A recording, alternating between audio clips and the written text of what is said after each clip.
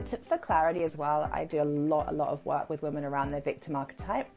I love the victim. I think the victim, she's beautiful. She is a gift. She is inviting us into healing and growth.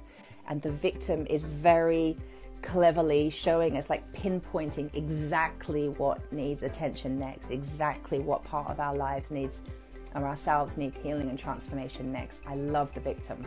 She's awesome. Like the disempowered victim in action isn't awesome, but for a woman that vulnerably shows up for help and her victim's coming forward, like I can work with that.